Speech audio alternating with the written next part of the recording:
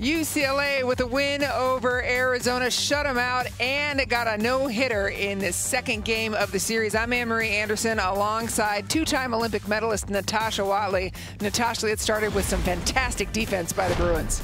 The Bruin defense today was spectacular. Holly Azevedo just really being able to field her own position as a pitcher, being able to come off that mound, doing the simple things of just playing catch.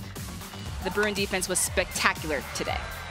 Azevedo, meanwhile, in the circle, threw a no-hitter, second of her career, 13 Ks to boot.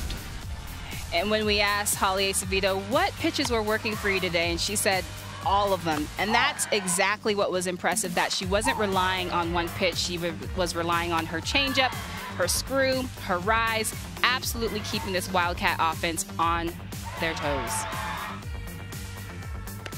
2 games into this series, the first Pac-12 series of the year, and UCLA is up 2-0. Faremo pitched the first, Azevedo the second.